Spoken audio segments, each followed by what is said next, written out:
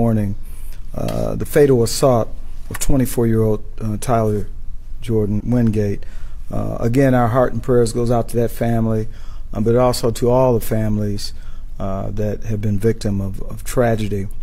As you know, we did arrest Lawrence James Davis, 24-year-old, has been taken into custody without incident.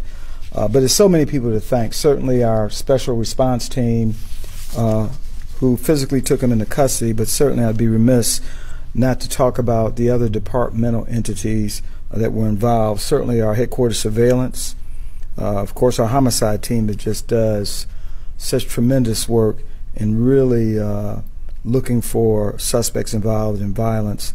Again, our special response team, the 10th Precinct, Organized Crime Unit, Violent Crime Reduction Initiative, and certainly you, our media partners. We know that you were instrumental in expeditiously getting out information about this suspect, getting it out. And I also want to thank the community. As you can imagine from your news stories, a number of community members did reach out, give us information relative to this suspect. But again, this suspect was taken into custody without incident. And with that, I'll open it up for any questions you might have. Chief, can you talk about the insanity that some people would even be involved in trying to hide this guy for the days that this happened? All of it's insane. Whether you're hiding, you know about the whereabouts, you're not a good community partner.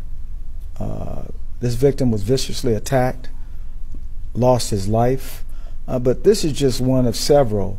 When you talk about an evening out during the summer and you're at a party and partygoers are met with violence over a simple argument, why does this have to happen?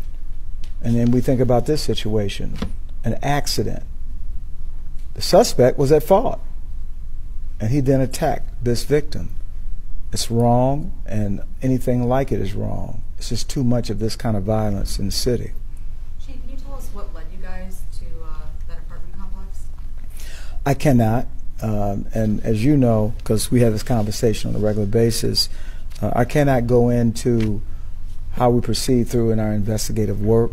It's important that we protect how we do it, but just say there was a lot of diligence, certainly relentless follow-up to our leads and tips that really led us to locating this suspect. And I don't know if I said it, but he was arrested in an apartment building in the 23500 block of West 8 Mile.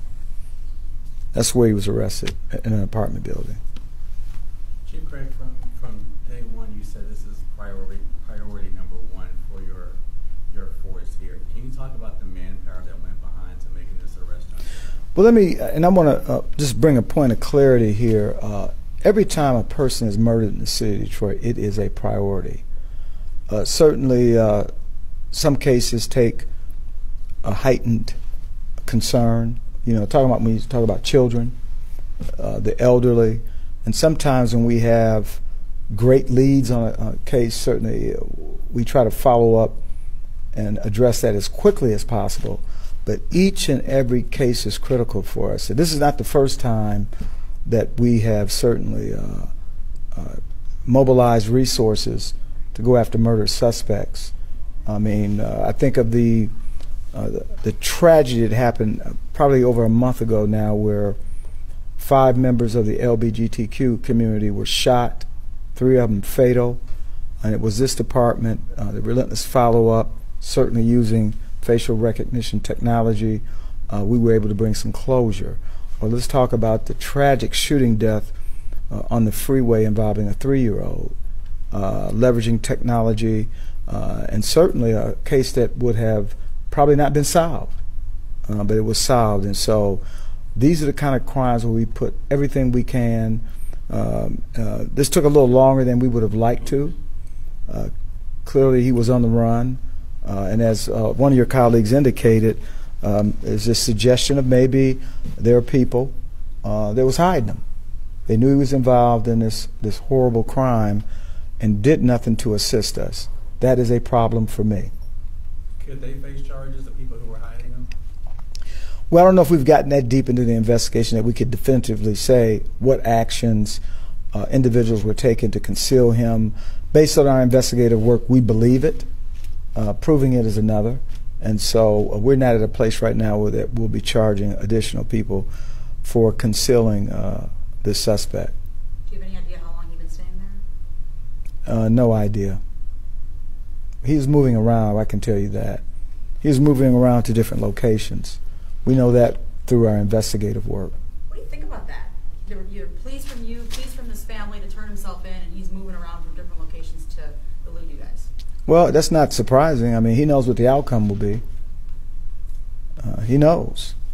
And so he's not the first person that tried to evade us, especially when you talk about a crime of this magnitude. You're talking about a murder. And he knows there's not too many places he would go. And again, to the good citizens out there that were calling us, and there were sightings, and we followed up on each and every one of those leads. But we're convinced there are others that knew that he was hiding, knew where he was, and did nothing, and said nothing. Were there tips that led to today's apartment? There was a little bit more than that. I just can't go into it. It's part of this investigative work that we do on every case. A combination, is safe to say. We do leverage our technology very effectively. And that should be a caution note to others who want to get out and engage in senseless crimes. Get involved in a dispute and you decide to resort to violence. Never acceptable. Anything else? Well, thank you. And again, thank you for being our partners too, because you assisted greatly. All right.